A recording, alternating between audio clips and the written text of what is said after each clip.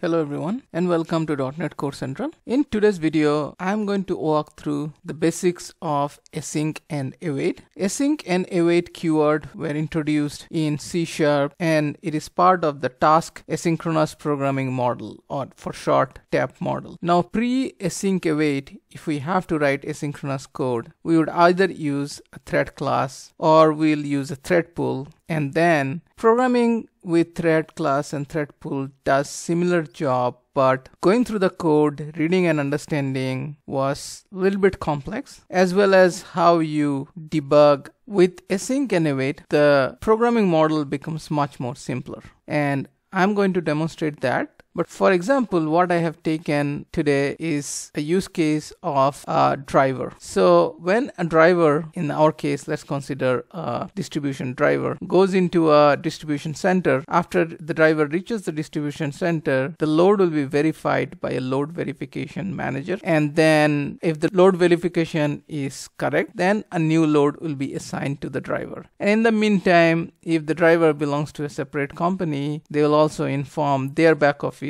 about reaching the distribution center and some other information. Now, as a part of that, if we consider this as a software, then the distribution center is going to have a load verification system and new load assignment system. And similarly, driver will work with the back office system on their side. Now, if we define that in a class model, then we can have a driver class, which has report to back office, a load verifier class, which is verifying the load, and then new load assignment class, which is assigning new load. Now for these three classes, for the time being, I just added thread.sleep, and we're sleeping for 5 seconds for all these functions. This is just to start, and then slowly we will change the code to have async await implementation. To start, what I'm going to do is I'm going to create an instance of the three classes, and then I'm going to execute all the three methods, which are going to happen in sequence, and then I'm going to print out the time taken for the overall operation.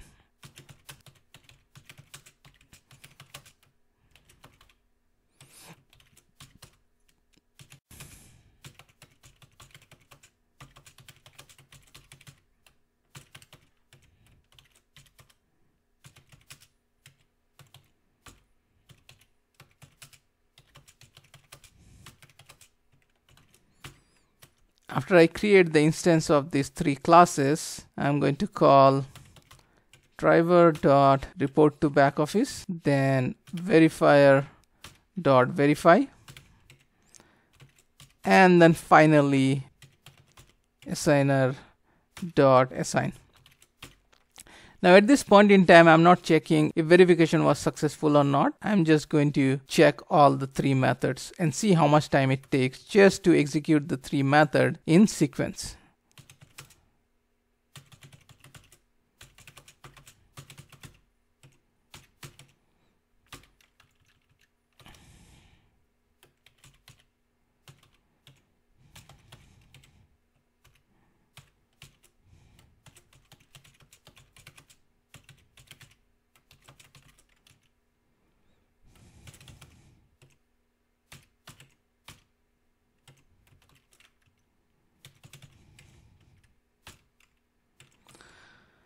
Once I run this project, it should print out total time is a little bit more than 15 seconds. There will be a few milliseconds for executing, but plus minus 15 seconds is what it is going to print out. So I'm going to run this application, and I'm going to fast forward this to where it prints out the output. And as you can see, it is taking 15 seconds and few milliseconds, which is totally expected. Now, if we want to run them in parallel, what we can do? Well, that's where async await would come in handy. But before we get into async await, let's instead just create a task and run them in parallel. So you can say task.run.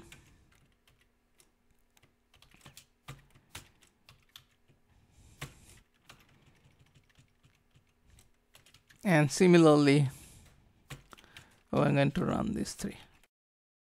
Now, if I just run this application right now, it's going to execute immediately and it is not going to wait. The reason for that, of course, is though I'm doing a task.run, but I'm not awaiting on the task that is returned. Just to show that, I'm going to run it and you'll see that it came out immediately. Now, what I can do is I can do await here, since it is returning a task, I can do await, and here I have to change this to async task instead of void. Now if I run, what is the expectation? The expectation is it is going to execute all the 3 in parallel and reduce the time to 5 seconds. Now it is still taking 15 seconds. Why? Well, the reason is simple. Though they are running in parallel, but we are waiting on each task and then going into the next task. We are not just executing them parallel, we are still doing the await serially, and that's the problem. And that's where I personally have a couple of times done similar mistake, where I have got an async function and then I call 2 functions back to back with await statement, which doesn't give any benefit in terms of asynchronicity. But before I go and rewrite this code, I am going to change the implementation of the classes so that we can start from await and async all the way up. So here, first of all, I'm going to go into the interface and change the name to async, because that's the naming convention, and here it's going to be async task. And in this place, instead of thread.sleep, I'm going to say task dot delay, and I'm going to await on the task, and here also it's going to be task. Similarly, I'm going to go into the load assigner and I'm going to rename this to assign async, and instead of void it's going to be task. And then same for iLoad verifier, it's going to be verify async, and instead of bool it's going to be task of bool. Now it's time to change the implementation here, and we can have task bool, and here we'll have task dot delay, and we'll have an await and async. And then finally here have same sync task, and here we're going to have task dot delay, and we'll have an await in front of it. And now we are going to go into the program and get rid of all these and just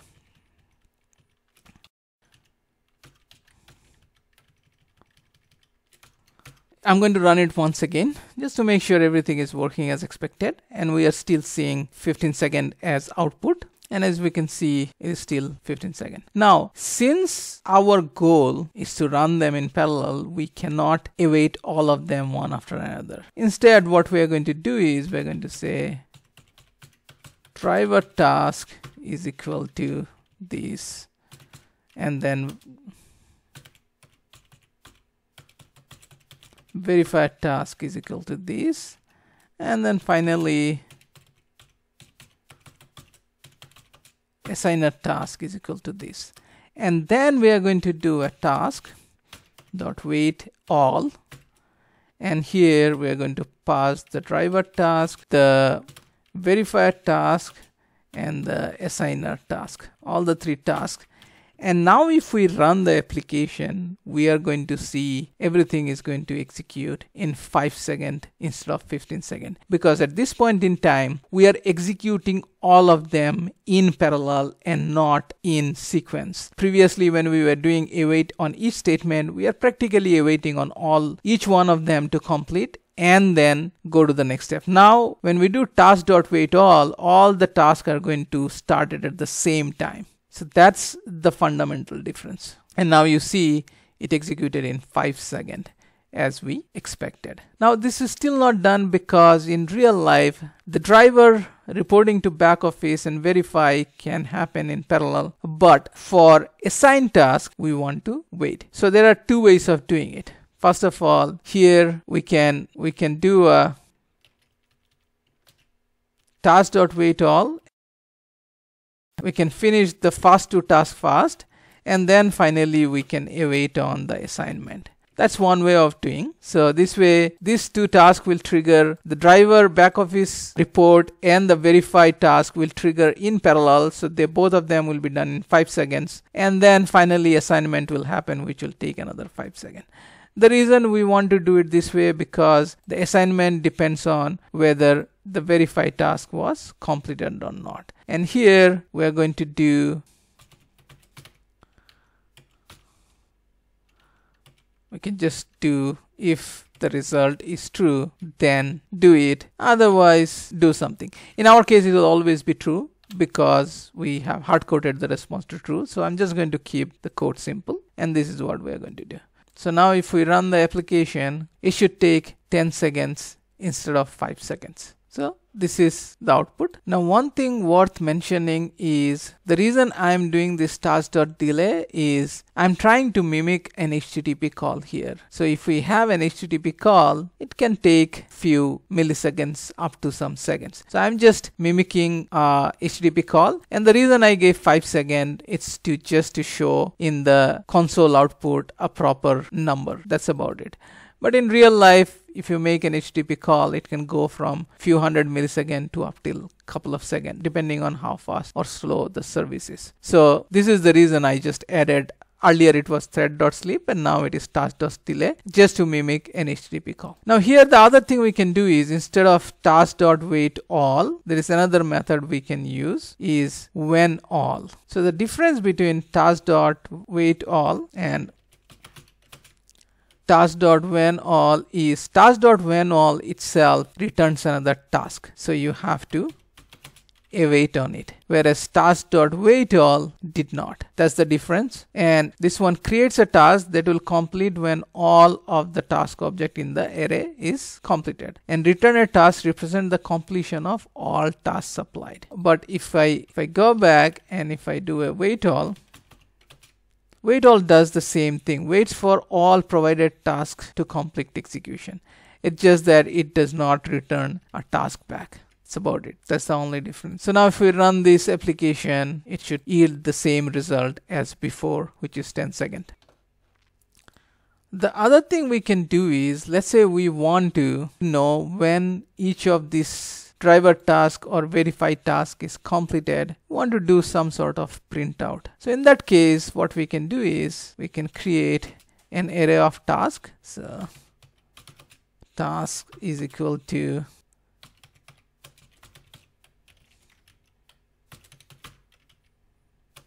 and here we can say driver task and verify task.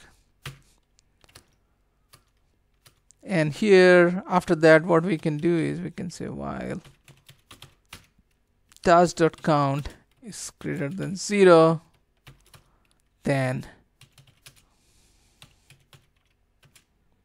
equal to, and here we can say await task dot when any, which is going to return as soon as at least one of the tasks is completed.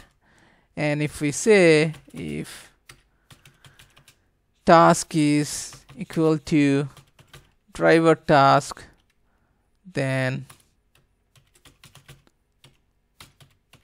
right line driver task completed, and then we can say else. We have only 2 tasks, so I don't have to do any other condition. I can just copy paste here, and we can say verified task completed. And after this, we can remove the completed task from the list of tasks. So that way the same task, it's not going to wait on a completed task and it will not create an issue. So now if we do that, we don't need this anymore because it's going to do the exact same thing, but we'll be able to print out which task completed. This is really useful when you want to add some trace initial days of development. This is really useful. And we can see verifier completed, driver completed, and then finally it's going to show 10 seconds because the other one also completed after 10 seconds.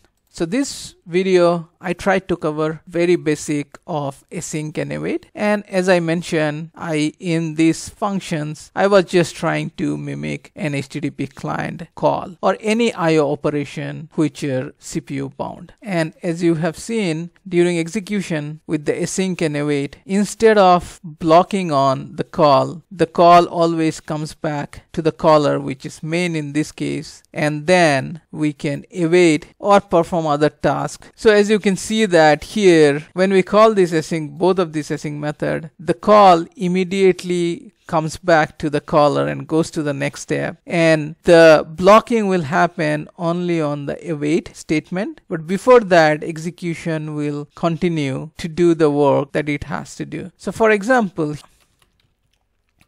here if we add a for statement, and let's say 20, and we just do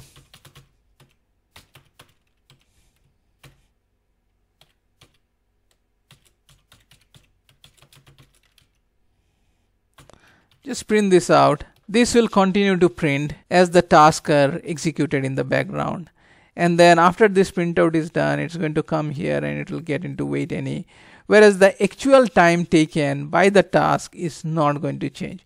It is still going to take 10 seconds to complete it, because this execution of this for loop is happening in the main thread, whereas the other two tasks are running on background threads. So to demonstrate that, I'm going to run this, and you can see, yeah, this is done from 0 to 19. We're still waiting. The task driver task and verified task are completed, and then it still takes 10 seconds. Now what we can do is, if we do a thread dot sleep, and let's say we give a sleep of, so we have 5 seconds, so let's give 1 second will be too much, so let's give 4, let's do a loop of 4 and give a second each time. So we will be using 4 seconds in this loop, but we should see immediately after that this should execute, and total time taken should still be 10 seconds and not 14 seconds. So let's do that. Let's try this out as well.